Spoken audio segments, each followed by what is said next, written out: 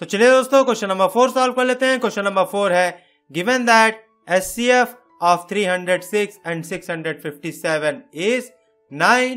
Find LCM of 306 and 657. दोस्तों बहुत ही simple question है, जल्दी से इसको सॉल्व कर लेते हैं। अब देखिए जैसे कि इसमें दिया गया है कि HCF जो है इन दो नंबर्स का वो 9 है और हमें LCM पता करना है। और जैसा कि हम जानते हैं that HCF into LCM of two numbers is equal to product of the two numbers। तो यहां पर हो जाएगा LCM is equal to product of two numbers upon HCF। अब यहां पर product of two numbers हो जाएगा 306 into 657 upon HCF is 9।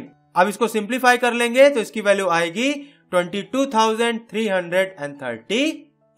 Hence, LCM of these two numbers is 22,338 and that is our answer.